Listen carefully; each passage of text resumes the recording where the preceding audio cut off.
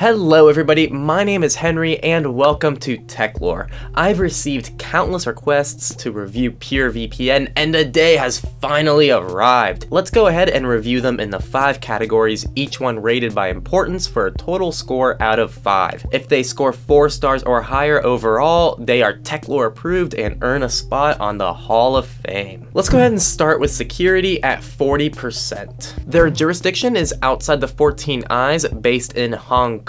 Now, even though Hong Kong isn't in the 14 Eyes, there is still a lot of mistrust with Chinese jurisdiction for VPNs, so definitely keep that in mind when you decide to go with PureVPN. They do log timestamps, they do log bandwidth despite what they say, and their anonymous payment support is awesome. They accept so many cryptocurrencies, which is dope. They do not meet Privacy Tools IO criteria, they do have DNS server leak protection, they have their own first-party DNS servers, there is a system-wide kill switch, they use AES 256 data encryption and 2048 handshake encryption. I wish they used 4096, but 2048 is still good. In my testing, my IP address did change. It did pass the Heightster DNS leak test and it passed the extended DNS leak test on dnsleaktest.com. So overall, security on PureVPN is definitely not their forte. They are based in China, which is not the most trusted jurisdiction. They do keep logs, which is a huge issue. They don't meet Privacy Tools IO criteria, and finally, their handshake encryption isn't the absolute strongest handshake encryption. That's gonna get them a 3 out of 5 stars on security, which is average, but definitely nothing bad or great. The next category is speed at 20%. For speed, I ran 4 speed tests with and without PureVPN throughout the day, and here are the results. On average, my ping decreased by only 1 millisecond, which is crazy. However, my download speeds decreased by 19%, which is a pretty significant hit, and the upload speeds decreased by 17%, which is another pretty big hit. These speeds are definitely not great and they're definitely not bad. They're very average speeds. It's comparable to ExpressVPN in my testing, so it's gonna score 3 out of 5 stars on speed. The next category is settings at 5%, and man, PureVPN definitely delivered in this category. Here's some of the settings which I thought were cool to mention. They allow you to retry a connection if it's dropped, you can launch and connect on system startup, you can disconnect the VPN when you exit the program, it will automatically launch a browser once you're connected, there is an amazing protocol selection, there's a casual mode selection, they have great encryption settings, there's IPv6 leak protection, a full system-wide kill switch, which is awesome, and there's a super cool feature called multi-port, which scans for open ports which are unthrottled and unblocked by your Wi-Fi network or region. Another super cool feature is you can create a VPN hotspot, which I've never seen before. And finally, they have split tunneling. It's just a program exclusion thing, but it's really cool and it's good they have this. So overall, I really love the settings. It's really simple, but they offer a ton of customization.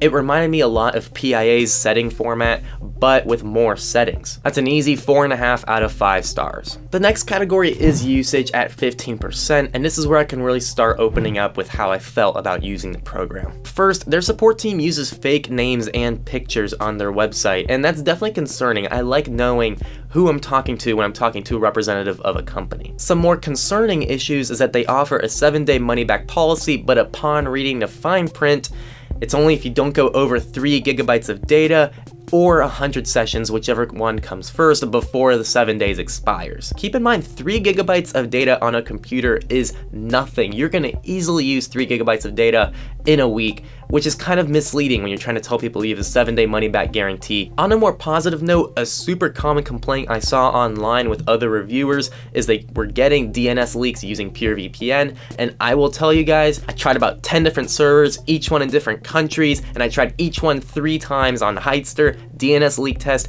and Perfect Privacy just to triple check, and I never got a single DNS leak. So you can be sure, at least for my testing, that there are not DNS leaks that happen in PureVPN. So that myth is Techlore debunked. Also, there were a lot of accusations that their kill switch was a flawed feature, and I tried so many things to reproduce the issue, and I could not get it to reproduce. So this is definitely also Techlore debunked. Back to the normal stuff, they offer over 750 servers in 140 countries. The Windows program was actually pretty dope. I liked it a lot. I just had a lot of hiccups when I was using it, but everything outside of that was a good experience. Their Mac program is identical to Windows, but more polished. Their Linux program doesn't exist. I don't even know why I'm surprised anymore. The Android app is a slightly simplified and polished version of the Mac program. I was pretty happy with it. And the iPhone app is an even more simplified version of the Android app with less features, but it was still a good app. So usage overall for PureVPN is going to be 3.5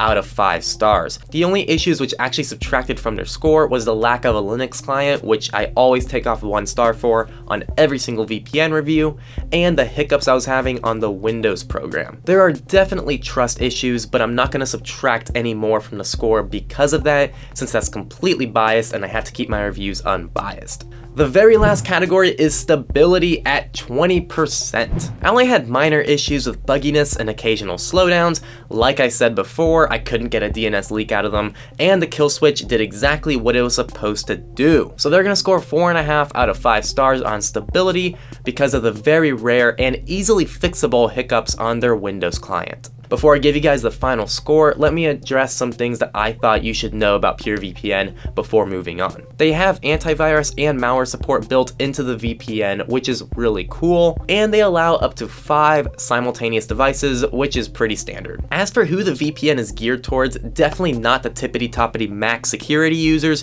but it's more of a casual VPN. So if you're a gamer, any type of casual user, streaming, torrenting, it seems to hit all areas really well, just not security. On to the final score, PureVPN ended up scoring 3.45, which rounds up to 3.5 out of 5, so sadly it is not Techlore approved. It's a really good service, they got a lot going for them. I just think that they need to work out those kinks, and maybe for a 6-month update you could really see some improvements from PureVPN. That's gonna wrap up the review, guys. If you liked this video, make sure to give it a big like below and definitely subscribe to the channel if you want to see more VPN reviews in the future or any security and cryptocurrency videos as well. As of today, the highest scoring VPN on my channel is NordVPN, so if you want to watch that review, I'll leave it right here and in the description. They are awesome, so definitely make sure to watch that review. Don't forget to follow me on social media at TechLemur, and that's gonna finish up the video. That is it, everybody. Techlore is out. Have a freaking lemuricious day.